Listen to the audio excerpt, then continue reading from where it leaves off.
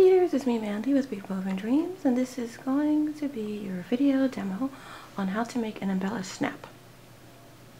Here it is, right here. So this is just a regular sew-on snap.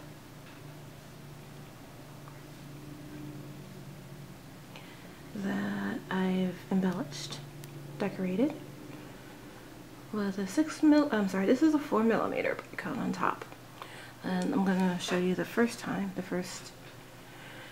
snap I tried is this one right here. This is with a 3mm bicone.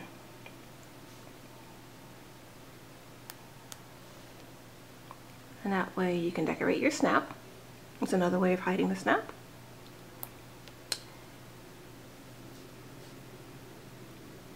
And it doesn't interfere with opening and closing, securing your bracelet. It doesn't interfere at all, so it's just perfect. I'm going to show you how to make this. Let's see, I'm going to bring my materials down a little bit. Okay.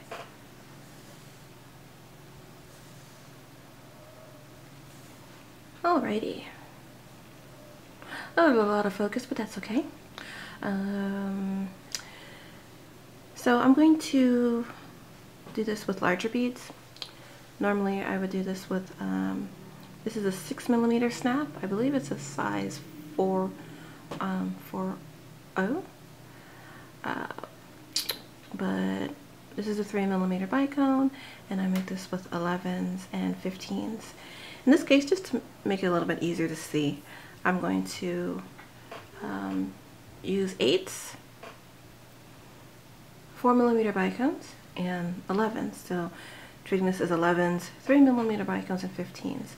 So you can, move up a size if, depending on what you're working on, or you can do it with 3mm bicones, 11s, and 15s. So I'm just using larger beads so you can see a little bit better. All right. Okay, so in my instructions, I have it done one way, and it's basically the same way I'm doing in the video. It's just I'm saving the 15s for last. Normally I would do the round and then stitch in the 15s and then add the bicone, but I'm going to do it a little bit differently. And I think this one is a little bit easier.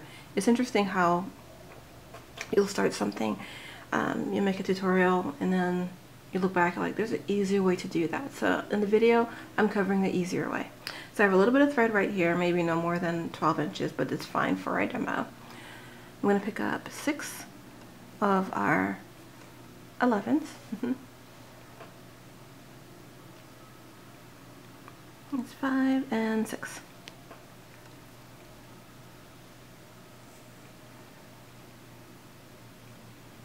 And I'm going to leave a short tail end to tie off later, or you can go ahead and leave a short tail to tie off later. You don't want your tail end to, the knot to get in the way as you are working, so we can save our tail end for later. But this is just demo, so I'm leaving a very short tail here, as you can see.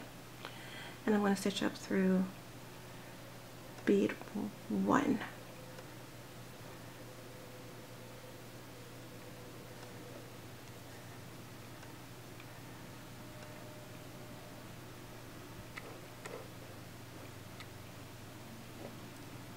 So that's bead 1, and I'm going to go and stitch through all 6 beads, reinforcing all 6 beads.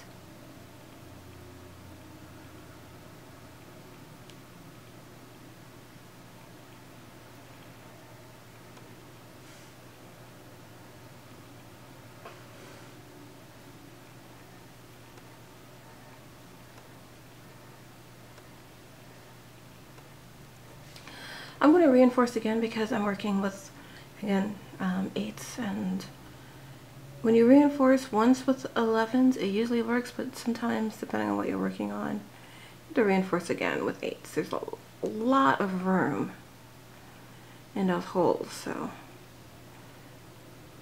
I'm just going to reinforce again so that way you can hold its shape a little bit better. Okay, great.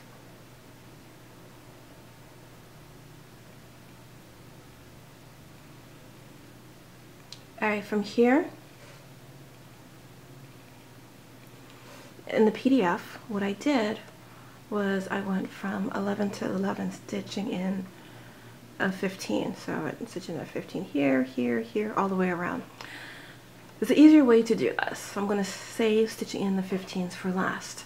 I'm going to pick up my bicomb. So my thread is coming out of bead 1 right now. This is 2, 3, and 4. This is bead 4 right here. I want to stitch down through bead 4.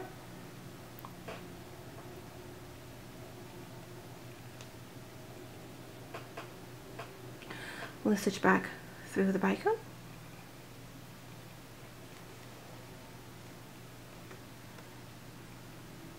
And again stitch up through bead 1.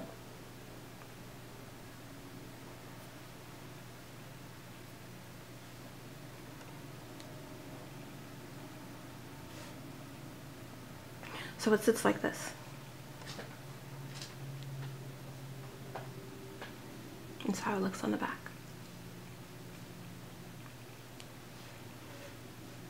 Okay, now we're going to get our snap. And I'm going to snap it so you see what's what. I like to call this the bottom part of the snap, but some people refer to this as the female part, which technically it is. And this is the male part, the top part that snaps into the bottom, or the male that snaps into the female. So what we're going to do is we're actually going to stitching on the top part, the male part of the snap. If you try to embellish anything here, well, try to put anything there, well, how are you gonna secure it? Something's stopping the hole. So we never embellish the female part of the snap. Just the top part, just the male part, right here. And you see there are 4 holes. Kind of treat this like a 4-hole bead, I guess. There are 4 holes in this snap. I'm still exiting bead 1 right here. Our little flower on top of our, it's going to go on top of our snap. I'm going to turn this over and I'm going to bring the snap so the nub is facing me, like so. So I'm going to, still exiting bead 1 of our little flower, little daisy there. Stitch up through hole 1, and I'm going to call this hole 4, the hole beneath hole 1 and the snap right here, like so. So I'm going to pull, sorry about that.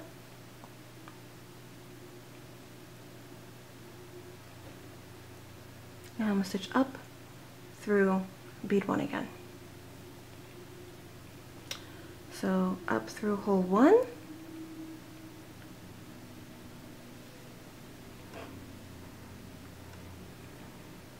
down through hole 4, and then up through bead 1.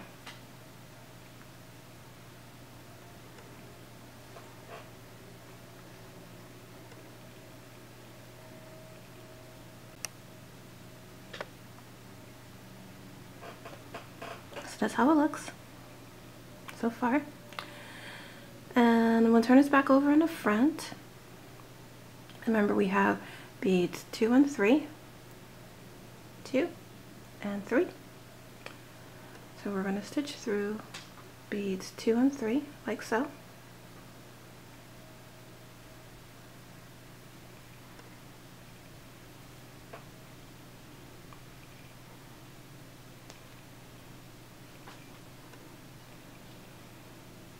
This is hole 2 right here and hole 1. So we're going to stitch up through hole 2, down through hole 1,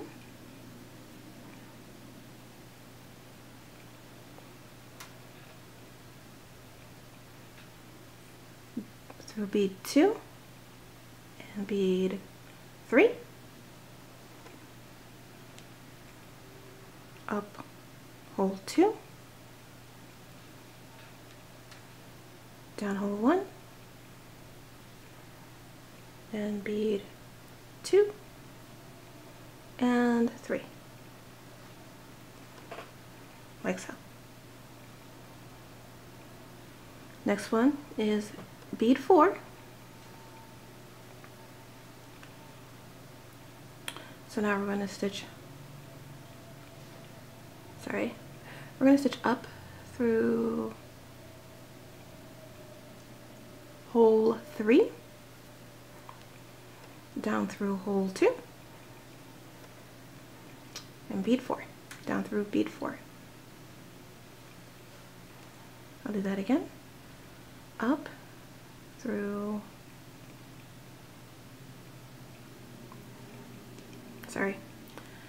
up through hole 3,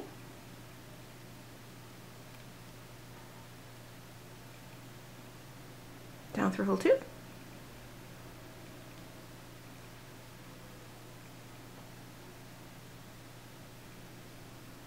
and then down through bead 4. Now we're going to do beads 5 and 6, and beads 5 and 6 are right here. Here's 5, here's 6,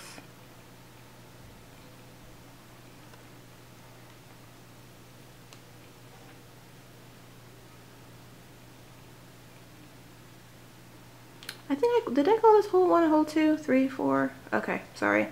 So this is hole 1. Or maybe this was hole 4 and this was hole 1. Okay, up through hole 4. Sorry, I kind of turned around today. Down through hole 3.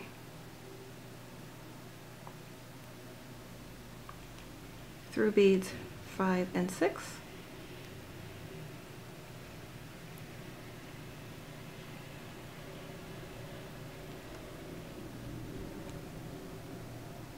And then up through 4. Down through hole 3, 5 and 6.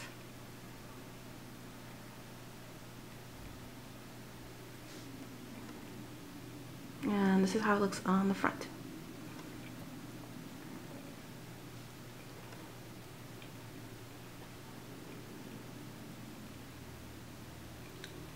And what I'm going to do, I'm going to go ahead and stitch up through bead 1 again. So I'm back up through bead 1, and bead 1, actually you can tell, you can just look and see where bead 1 and bead 4 is. Bead 1 has this tail end coming out, but I kind of got the tail end kind of turned around here a little bit, but bead 1 always has the tail end sticking out of it, but you can tell this is bead 1 right here, and then bead 4 is across the street. Bead 1 and bead 4 are the beads that the bicone is attached to.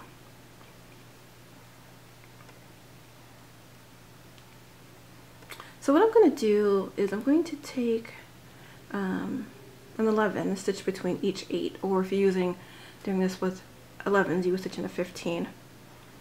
So going from 8 to 8, I'm stitching an 11, or from 11 to 11, you stitch in a 15.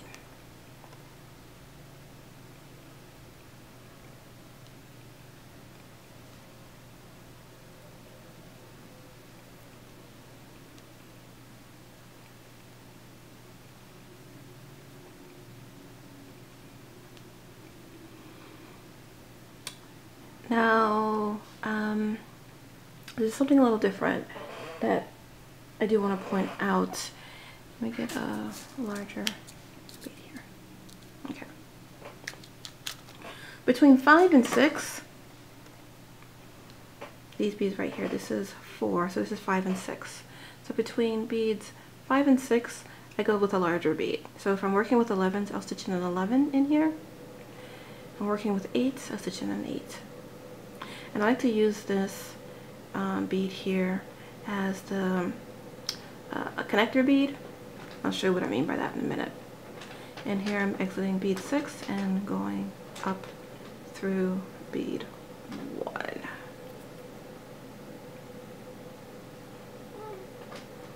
And you can reinforce this if you like.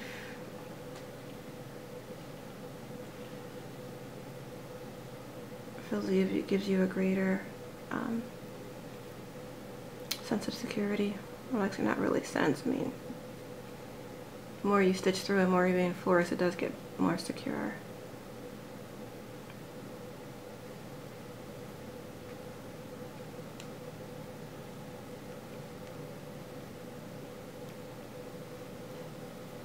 I think with the 11s you can only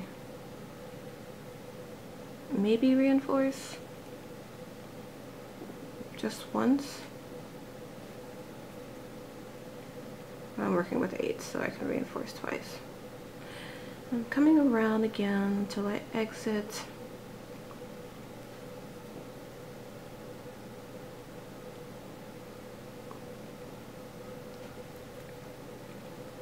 the 8. Just added 8 right here. And this, like I said, can be used as a connector bead to your bracelet. So I'm going to bring my little tiny haute rondelle bracelet here. And as you can see, this is supposed to be an 11. Let's see. Oh, it is an 11. Okay. No, that's it's a 15. Okay. This is supposed to be an 11, but right now you can see it's a 15. And I use this to string all of the pearls and rondelles together, and then stitch back up, and I go back through what's supposed to be an 11, this 11 right here. So that's why I call it the connector bead. And I make it a little bit bigger so that way you can go and through it a few times. If it's an 11, you'll have plenty of room to go through it as many times as you need. But if you're working with 11s, 3mm, and 15s, then it's best to make this bead an 11. Because if you make it a 15, you can only go through it so many times. Those holes are pretty small. So that's the demo on how to do your embellished snap. Really simple, really easy, really fun. A fun way to hide your snap. And let me get my snap here. It snaps in perfectly, and it doesn't really like hurt the finger. It's not uncomfortable to snap it. You know, you can just snap it on and off as many times as you need. It's nice and secure, and there you have it. So hope this video tutorial helps you. You can use this on any other kind of bracelet that you're working on. I don't know, tennis bracelets or whatever you're working on. You want to, you know, implement a different kind of snap. There we go. Alrighty, so hope this helps, and hopefully I'll see you in my next video tutorial. Alright, happy beading. Take care. Bye-bye.